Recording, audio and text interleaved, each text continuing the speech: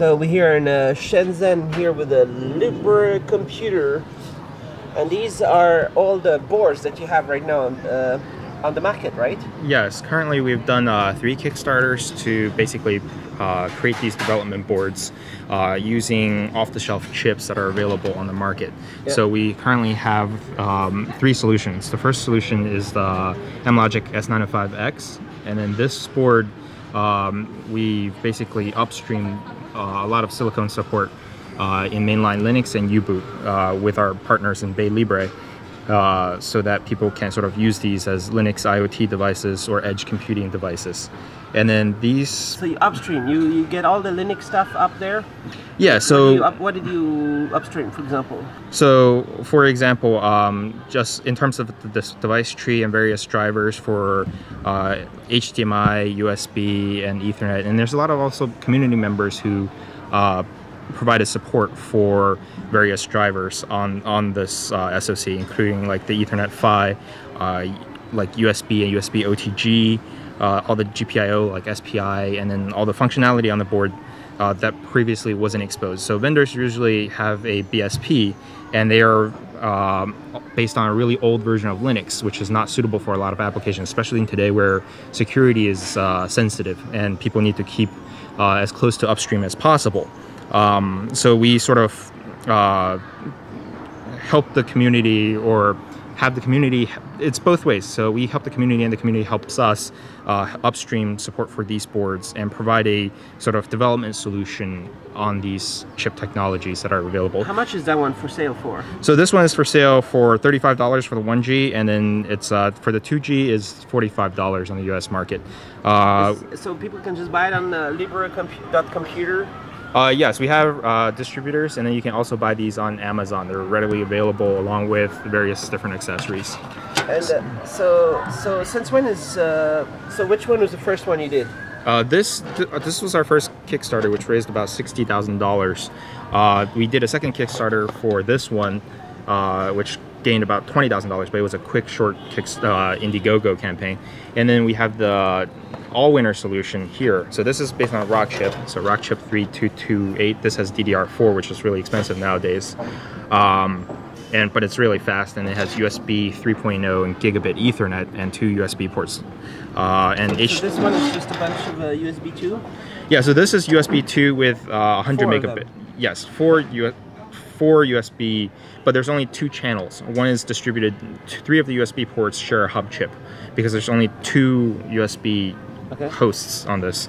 And then these are all these 2 are both 4K 60 boards capable of doing like VP9, H.265 and H.264 decode, as well as this one can do dual 720p encodes. So they're used for a lot of different new applications involving sort of video. And then you can hook up like a UVC camera that works with mainline Linux and basically have a IP video solution using these boards. And what kind of Linux can people run on these? You can run, since we upstreamed support in mainline Linux, you can run Debian, you can run Ubuntu, you can package it up with any sort of distribution that uses Linux. Yes, you can use it with pretty much any solution. There's not really any limit. Do people have like preferences with the smaller, more compact kind of Linuxes one sometimes? You can run smoother, or you can do build routes. You can do Yocto on this board. We haven't done Yocto on this board yet, but ROC chip has done a lot of support for this specific board on the upstream portion of like the open source projects. So there's good Linux on that one? Yes. So these are all based on good upstream software support SoCs.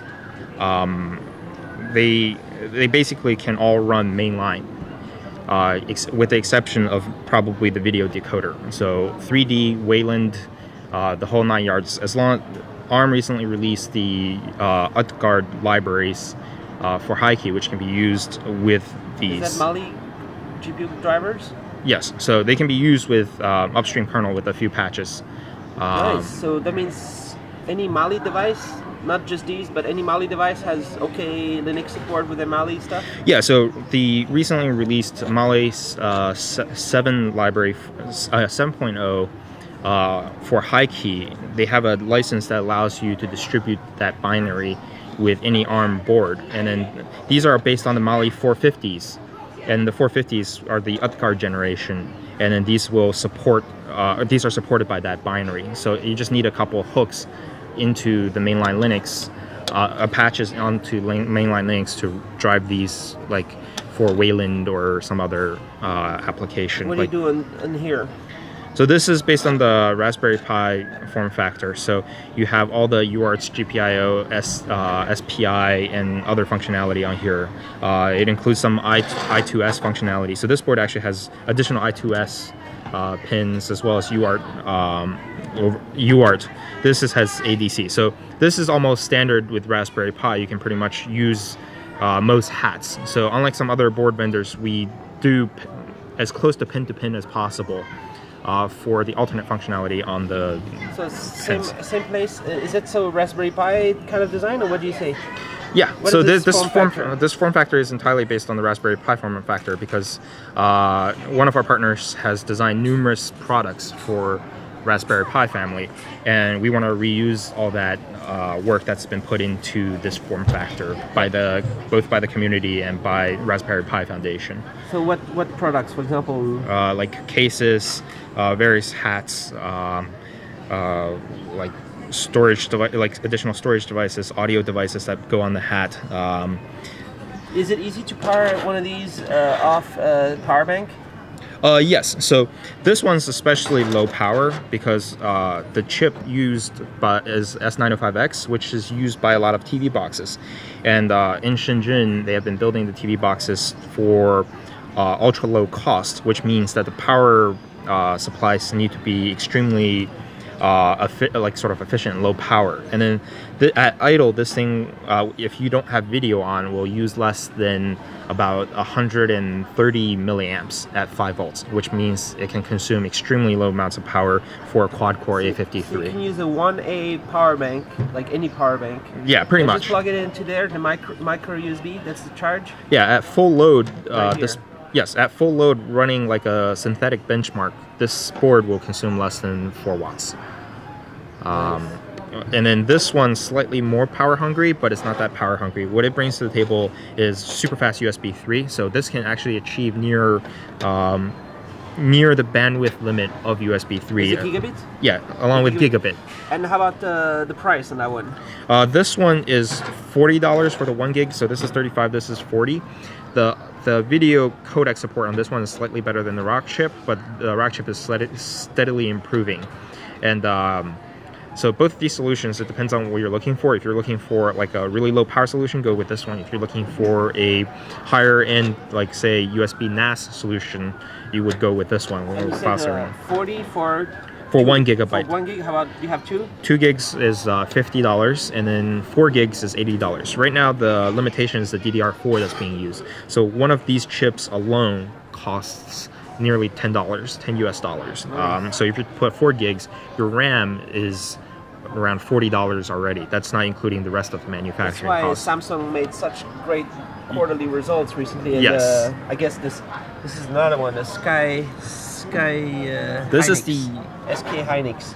Yeah, so these are all using top-of-the-line memory. So whereas other vendors use lower speed memory, we use the highest available memory. So this one is actually running at 2133. This one's running at 2133 DDR4. Whereas other vendors will use 1866 DDR. Nice. So we don't cut down quality in terms of our board. So like if you compare other boards, the PCB manufacturing, they use very low quality PCBs. Yeah. We use basically the highest quality components available. So how about there's a micro SD card slot right here. What you can put 256 or yeah, so micro 400?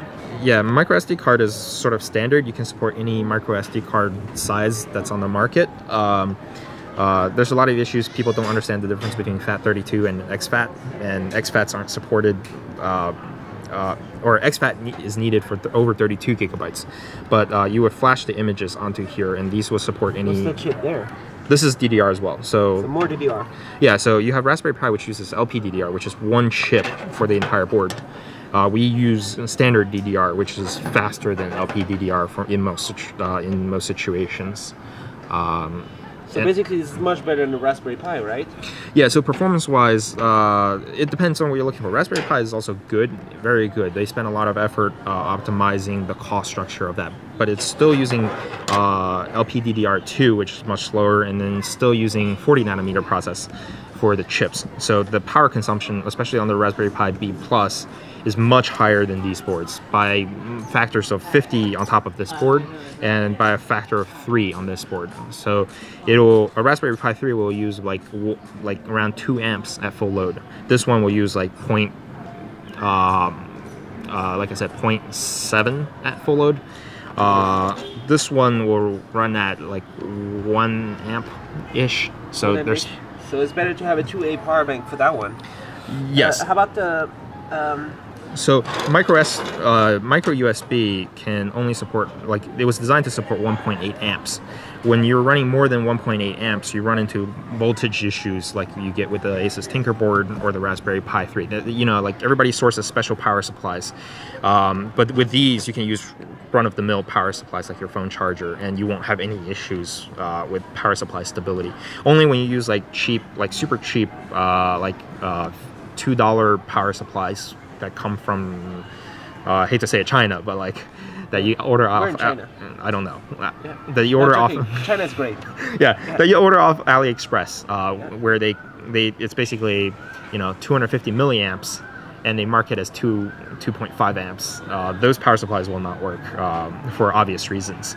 But stability-wise, you can pretty much use any reliable power supply from any vendor, like including your cell phone chargers, from any phone in the last 3 years or 5 years. When you buy one of these, do you get the charger with it? No. So these you are just use any charger you want. You have. How about this is quite powerful. It's a quad-core A17. Like kind of a power. It's not a small. It's not a small performance. It's quite a lot higher than the A53, right? This is actually A50. Both of these. Both A53. Yeah. Yeah. So these are the RK3328. We're not using out of order because out of order just consumes way too much power for this form factor. You're going to run into heat issues if you put this in if you put an A17 in a case. Like in Asus Tinkerboard. I mixed up the 3288. That's another. Yeah. 3288 is the 3328. Yes, correct.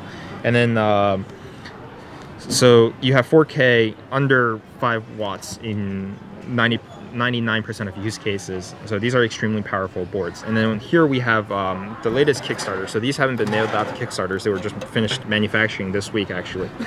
These are based on All-Winner solution. The community for All-Winner, the open source community for All-Winner is really healthy. It's by Linux Sunsi, so they have people all over Europe, all over the world sort of working on upstream support for these. And then Armbian has been especially good in bringing support for these boards when the vendor are not bringing support. What's the Armbian? Armbian is basically they package up Ubuntu and Debian for ARM-based boards. And they basically do the work that board vendors will not, and make it easy for user. Just some open community? Yeah, they're by a couple people in Europe mostly, and a couple people in the United States, and then they do great work bringing ease of use to ARM boards. Are these A53s too? Different amounts of cores, or what's going on here? So we have 3 versions. So this is the most expensive version with 2 gigabytes with All-Winner H5. Is that an octa-core? Yeah, it's a quad-core A53 built on 40 nanometers. It has a camera interface. In addition to these boards do not have camera interfaces, but this board has a camera interfaces. But these boards have 4K 60 and UHD and H265 and all the other video goodness. Isn't the H series also for video? Yes, but this only supports HDMI 1.4 and HDCP 1. HDCP 1.4, so which means this is HDMI 2. Yeah, this is HDMI 2. Yeah, 2A. All of these support CVBS. This one has an additional microphone here, and this is 100 megabit Ethernet and 4 separate USB channels. So this has 2 separate USB channels plus a USB 3 channel. This has 2 USB channels, and one of them is split off to a hub. So this one has 4 separate USB channels. So that's the higher end of these three? Yeah, so this is the higher end of these 3. The differences between H5, H3, and our H2 board is that this comes with 512 megabytes of RAM. I mean, yeah, this one comes with 1 gig. This comes with 2 gigs, and this one is also 64-bit. And the prices? The prices are, it's still in the process of being determined because it was a Kickstarter price, right? Yeah, so component prices have shot up dramatically. Before, the SMT components used to be like $2 or $3 for the board. Now they're in the range of $8 or $9. So for the RAM, you mean? Not the RAM. So RAM has increased, doubled since 2006, from about $2 to $4. 2006 or 16? 2016, yeah.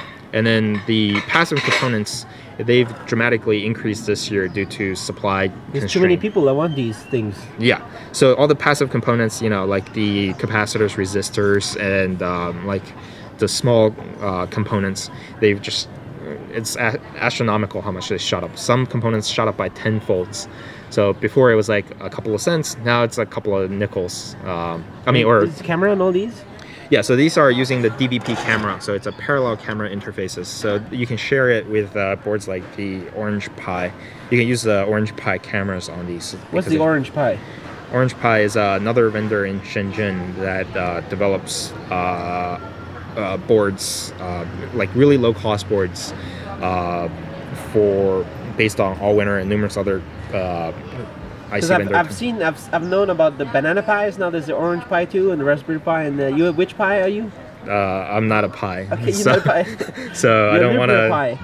I want to stay away from Pi-ness. Your customers are free to do their own pies. That's what Libre means. I'm joking. Okay. Yes. Yeah. So the idea is that these are all open market components that you can source. So one of the issues with the Raspberry Pi Foundation is that the Broadcom SoC is not sourceable, and you have to go through the distributor FAEs in order to build solutions around that. And then that usually entails like much higher cost than open market components that you can. You would think with all these Raspberry Pis they sold, they'd be pretty good with the open source stuff by now, right? Yeah. So the Broadcom chip. The Broadcom chip support is good, but with all ARM chips, there's binary blobs. So with the Raspberry Pi specifically, they have a extra blobs? Yeah, so what happens is they actually start their CPU from the GPU, and then the GPU is actually a 30-bit. It can address 30 bits of the RAM, and then it's like the coprocessor that sort of starts the main CPU, and then that entire portion where the GPU starts is completely sealed off, so you don't know what happens. You can't tweak, so for example, you can't create your own custom camera because the firmware doesn't support it, and there's no source code for it. For Allwinner boards, the community basically reverse engineered all of it, so there's nothing really close. Yeah, like all of it. There's GPU too. In terms of the boot stuff, so there's basically no proprietary stuff in the boot portion of these 3 boards. So in terms of openness, or Libre, should I say, the Allwinner solutions based on H2, H3, and H5 are by far the most open SoCs available, that have a decent amount of power and are low cost. With these 2, you still have the traditional ARM trusted firmware where a portion of it is closed off. So that is unavoidable, and then we try our best, but we can only go so far in terms of sort of opening these technologies. Aren't they thinking of doing something else other than open the trusted firmware to have some other what you call it, ACPI or something? Is that related? Yeah, so it will still depend on trusted firmware, because the trusted firmware allows vendors to do things like HDCP, allows vendors to do things like wideband DRM on top of Android.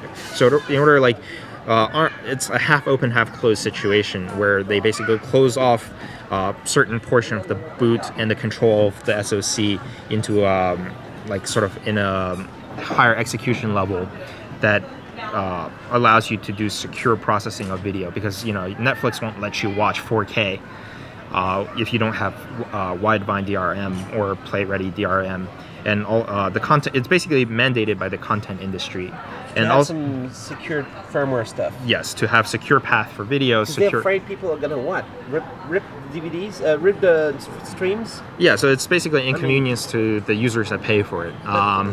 People are always going to be able to rip the streams. It doesn't block anything. It's just the convoluted way that the content industry. I don't think it's Netflix, because Netflix are smart people. I think it's the movie studios, right? Yeah, it's the content industry that mandates this, which means that Netflix has to implement it. It's Disney and those people. Their model hasn't exactly caught up with modern distribution. You know, like to distribute a video online nowadays does not cost that much. But they all get a really good driver now from provided by ARM for the Mali stuff.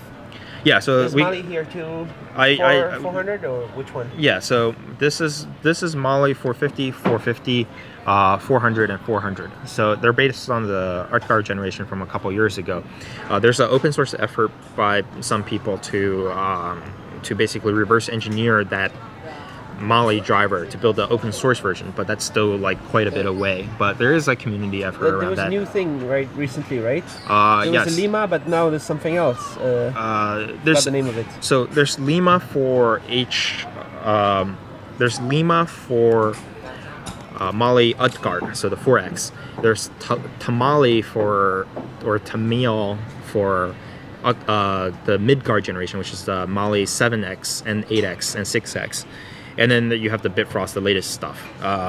So this is based on the Mali 4X, which is still not open by ARM, even though the GPU is kind of like old by modern standards. How's the power consumption of these compared to that one? This is a king, or is this also very good with power? So these are. They have a fixed voltage regulator, so some Allwinner solutions, they have a adjustable voltage on the SoCs, but I think Allwinner is moving away from that model to a fixed one because you have issues of like the implementation being different and causing all kinds of overheating issues. We've locked these to 1 gigahertz, or they go up to 1 gigahertz, but the voltage is locked at 1.1 volt and 1.2 volts for these. This is like the most stable and verified setting, and because we want these development boards to be reliable platforms for development, we don't want people to be advertising these as 1.2 gigahertz or 1.3 gigahertz as some people advertise, or even to the extreme and 1.5 gigahertz, because these chips are 40 nanometer and just flat out will not run that. And what's the nanometer in these? These are 28 nanometer. So the power consumption is slightly higher on these compared to these two, but not significant enough because we limit the clock rates. So these this runs at 1.4, this runs at 1.5, and these are locked in at at the top end at 1 gigahertz. But you were talking about the power consumption here? Yeah, so this is the... quite low, huh? But how about these, the power consumption? You can get them to about 1 point something watt if you turn majority of the components. So again, any 1A power bank or charger is okay? Yeah, so at the top end, this one might consume a little bit more power, but these two are similar because of the clock speed differences. Because this has an extra 40% more performance at the 1.4 gigahertz than this has at 1 gigahertz. It's not the DDR4 over here, right? So or that one? Yeah, so this one's DDR4, DDR3, and DDR3. So this DDR3 is much higher performance than these DDR3 chips because this can only go up to around 1300 megahertz for the DDR frequency. This one can go to 2130. What were the prices on Kickstarter for these three? So this one was $9. $9? Yes. So it costs us a lot more to build it. So it costs us in the range of $20 to build this. So you're like giving away $11 to people. Yeah. So hardware doesn't really. So yeah, these are development boards. So they're like. How many people bought this one? Or that one? I forget the numbers, but we have around 1.5K of inventory booked. So we manufactured. Yeah. So we manufactured 2.5K. Nice. But like the hardware is sold below cost. We even like pay for some upstream support along with. We also support open source companies. Projects, teams across the world. You do that too? Yeah, so we give away free hardware. Also, we sponsor some projects, like for example, RMBN or upstreaming specific components. We actually spend money on doing that, and the money we spend on software exceeds the amount of Kickstarter funds that we raised. So we're basically giving, like, if we gave away we basically given away more software than hardware at this point. But this is a love of mine. So So you're a philanthropist. Something like that. So How about this Masayoshi Son? He should be like or All Winner or Rockchip or Amlogic. What are they doing to help you? not much. They're giving you the chips, right? As many you want, you just buy them from them. I don't buy from them. I buy from resellers. But Oh, yeah. right now, this is like I have a vision of where computing is going, and these are just sort of the baby steps to get there. So When did you start all this stuff? Why did you come over here, Shenzhen? So Shenzhen is a fun place because it's where all like makers sort of. This is the heaven of makers. You can buy any components for really, really cheap here. And you can build your idea from scratch. How long have you been coming here? I've been coming here for about a year and a half, and then So is it new? Libre Computer is new? yes. So this is a very new project. So that was like last year, and this is now, or Yeah. So this kind was we started fundraising I think in September of last year, and then delivered these to Kickstarter backers. of? And then Like 6 months. yeah. 6 months ago you started. Yeah, so this one was a cooperative effort between me and my organization and another company called T-Chip, which manufactures this board. And then they have a open source initiative as well. And then we partner with. It's the T Firefly guys, right? Yeah, that's the T Firefly guys, and they're really cool guys as well. And they manufacture a lot of different solutions for They consumers. also have some 3399 stuff going on somewhere. Yes, they have a lot of stuff that's very With Type interesting. C. You're not doing any Type C yet. So we have an entire roadmap of products coming in 2018 and 2019. Oh, yeah? Yeah, and they're going to be really innovative computing concepts. These are sort of just testing the waters. Yeah. You're just getting started, basically. Yes, this is getting started. Okay. So I think we've done a pretty good job getting started. Although the Kickstarter rewards for these were slightly delayed, and we do apologize to the backers for that. Yeah. But So sorry. so sorry. But we're working out various. 1,500, they'll get them. Don't worry. Yeah, Right? you'll get them. Just we're resolving all sorts of different logistical issues, but you'll get them, and you'll get them at a very good discount. So you're getting them at a very good discount. $9. Yeah. $9 is basically is cheaper than a coffee over here in Starbucks. Okay, just Yeah. to say, it's like a third the price of a Pizza Hut pizza. Yeah. So don't worry. And then this one, the price was around. This one was 19. This was 29. So this board currently costs around $40, $35 to $40 to build. This one costs around I think it's $10. Not $10, like $6 less. So like 30 some dollars. And this one costs like 20 some dollars to build. But once the volume kicks in, the prices can start going down on these components. I think it'd be so cool. Like I don't know what I'm not gonna, you know, we're still filming, but I think it'd be cool if sometime in the future there'll be just a Type C and that's it. Yeah, And it'll so be as compact as possible, just the chip and Type C. yes, so we have solutions like that in the works. It'll be here in a couple months. So we just want to redo the whole computer and microserver concepts. Nice. Because we have a sort of a vision of where that industry is headed, including like cloud and all that other funny business with computing. So we hope to apply computing everywhere, and then we also have smaller boards coming to you soon that are much lower power and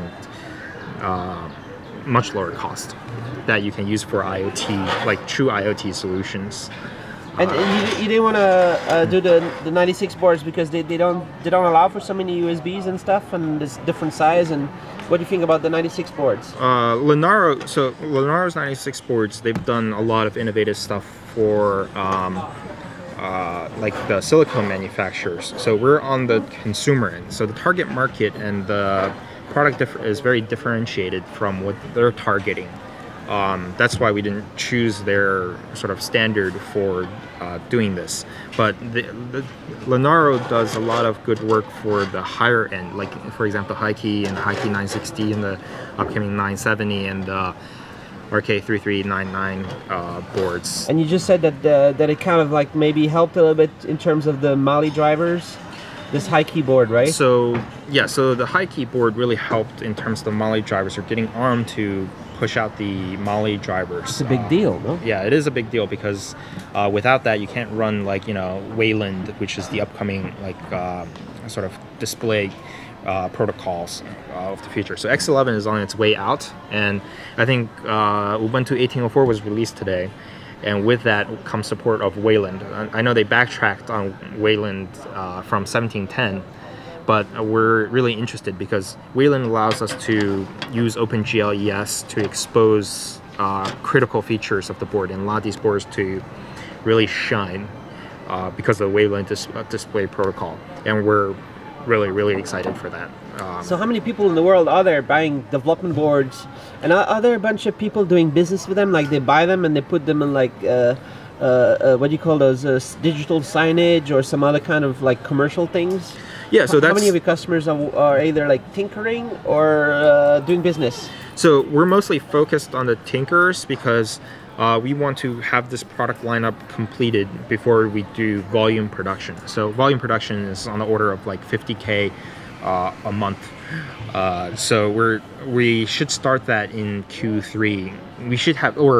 We will have mass manufacturing done by Q3 of this year, so that people who will want to integrate these products with various applications can do so then. We also are preparing various software elements, like, for example, putting the device trees of these products and doing overlays and doing all of the software legwork in order to have a easy experience building your IoT or building your edge product or building your core NAS or whatever other products or applications that you may be interested in.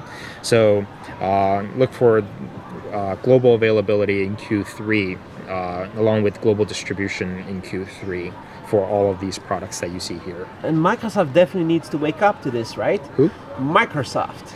So how about they join the open source movement and stuff, and do some open source Windows or whatever? They did their IoT thing, but I think they're giving up on that IoT concepts. And it was not open source, was it? Windows IoT. I don't recollect, but I think they've embraced Linux with Azure Sphere OS. And I think if Microsoft properly embraced Linux... That'd be cool, right? That'd be cool. So Microsoft, hey, come over here. Yes. Or just your logo or something. Maybe you could use some of their, what do you call it, philanthropy funds. Hey, Bill Gates. Or, well, I'm just joking. Yeah. You don't need... You're fine. I mean, you're gonna expand. You're gonna take over the world with small computers and a new vision. Yeah. So everything is happening here in Shenzhen. So money is not really the end object of this. It's the reimagining of the concept of computers. And then Raspberry Pi, a wonderful organization, has sort of lit the flames for that. And we want to continue to sort of bring openness and sort of more freedom to this market and let people apply computing everywhere that's possible. And these ARM SoCs are getting much more interesting with NPUs and other cool technology getting built into SoCs. And we look forward to integrating those into products and allowing people to sort of do all kinds of cool stuff with video, with signal processing, with various applications that they have in mind. And being powerful enough to run a desktop experience that's nice. Yeah, so for even like most consumers should feel hopefully that using one of these, it feels like, hey, that's cool enough. I'm good enough with that. Like, it's powerful enough for me. I can do all my basic stuff. Yes, I'm actually worried about traditional vendors. So the moment ARM comes out with a octa-core ARM Cortex A75, or one of the IC vendors come out with a octa-core Cortex A75, Intel and AMD are in a lot of trouble. So AMD abandoned their K12 initiative and they're going for the enterprise, which I think x86 is going to be, in the long term, they have to stick with enterprise because that's where their margins are. But ARM is really making a killing on the sort of low-end and medium desktops. I don't see sort of x86 having a future in laptops and desktops, like moderate level desktops. I still see them in high-end desktops, but I think ARM is going to make real inroads into the computer market. And there's this really cool French company that does this cloud access to a giant Xeon server. Just so if you have, could be considered also thin clients where you get access to unlimited computing on the cloud feels like it's local. Yes. So something like this should be powerful enough to be a very smooth thin client. And even with more than thin client, but just like a thin, it should be perfect for a thin client. Yeah, exactly. So these have so many applications. I can't even start to begin like where you can start applying these in places. So in the cloud, as thin clients, as digital signage, as IoT devices, as servers. You know, if you have like a 1 watt computer, you know, you can turn that into a mini server. If you have a cluster of them, you can test your Kubernetes or whatever projects that you're testing, and it becomes very, very interesting for very, very low cost. Like one computer that you buy, you can buy, let's see, if you buy the 2 gigabyte version of this, you can buy 20 of these to build a cluster for $1,000, which you just couldn't do before. You can't build a 20 computer cluster before for that much money. And if you apply these on a server level, like basically build multiples of these boards onto a single board, then you're talking like, you know, revolutionary cost structures that, you know, traditional x86 just simply doesn't have a chance at those price ranges. But it does require software innovations and orchestration innovations and algorithms that are distributed and cope with issues like consensus in the software world. So after the Raspberry Pi, which is kind of like the leader still, right? Who's number 2 and 3 and 4 and so the development board business market? I don't worry too much about that. So I think Raspberry Pi sold something like 5 million. You think total? No, last year. Last year only. Yeah. So between their Pi Model B and Pi Zero, I think they probably sold around 5 million units. But that's like Raspberry Pi, although in the development board world, they're big. I think that the market, like SoftBank says, is a trillion. Yes, it's a trillion that really matter. And we're not even close to scratching the surface yet. Nice. Yeah. So that's cool. And maybe at some point there will be flexible motherboards. Flexible PCBs, flexible chips. Yeah, computing will be everywhere. You won't even be able to see it, but it will be there. So, are you interested in the Cortex-M space, the embedded?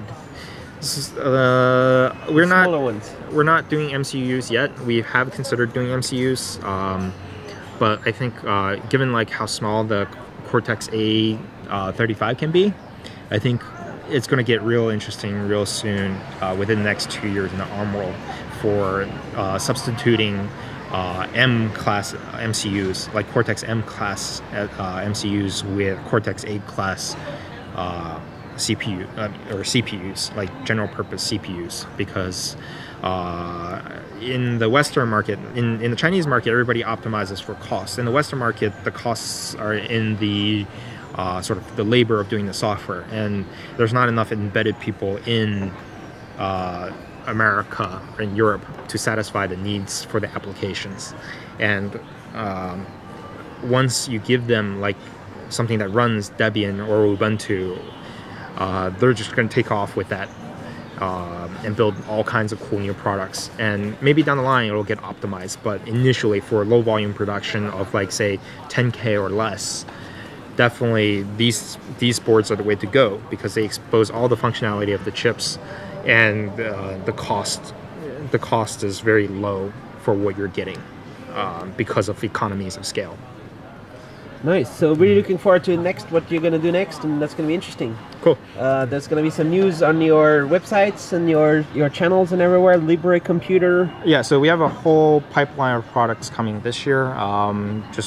Just wait on Twitter and see it, and then back our Kickstarters, because they're really where you're gonna get everything for cheap. You like Kickstarter? Is good. We just use it as a marketing tool. How much commission does Kickstarter take? Is it 8% in total or something? They take around 9.5%. 9.5%. That's including the credit card fee and everything. Yes. So they take 5% plus the credit card processing, which usually for low cost things like a $9 entire bill, you know, you have 30 cents of overhead plus 3%. You wouldn't want to crowdfund on your own website instead and save those 5, 6, 7% compared to Kickstarter? It's already done at a loss, so we're in the bigger picture. You know, between that amount is trivial compared to the marketing exposure or something. Yes, so we're not too concerned about the costs. And it's just been successful every time. Yeah. In the satisfactory manner. So yeah, we've been building the hardware. Basically, when we're completed and ready for mass manufacturing, that's when we sort of do the Kickstarter. Although, like, we can go to mass manufacturing without it, but it's just allows us to gauge what people's perceptions are. There's not too much weight usually. Yes. Except sometimes, but not. Yeah. So this one, there was some logistical issues and sourcing issues, but and then also component shortages. But that's been resolved, and the whole production run for Kickstarter has been completed. But we shouldn't be running into any of that once volume production. That was started. how long time ago the Kickstarter on this one? So this was for a 6-day Kickstarter. So our delivery date was actually before we received the money. So when was it supposed? So it was supposed to be at the end of January. So we originally wanted to ship at the end of January and get delivered in February. But what happens is Chinese New Year's, we sort of didn't make proper preparations for it. And then some of our manufacturing partners actually didn't have the parts that they said they had. And then it resulted in some delays, and we have to completely resource some items and then sort of go through that production process again. Which happens, you know. I think they should just cancel Chinese New Year. Yeah, I mean, I think it's like the only holiday they have, but why not just cancel that one? Yeah, so it's like 15. The workers go off for a month, so all the factory closed about 15 days before and 15 days after. So basically, from the middle of January to the middle of March, don't expect to get anything done. Nice. That for other Kickstarters, or if you're actually developing a new product, I would recommend that you avoid this time of year. Nice. Set delivery dates after March. Cool. All right. So, looking forward to what you're gonna get here in the future from out of Shenzhen. All right. Thanks. Thank you so much. All these out.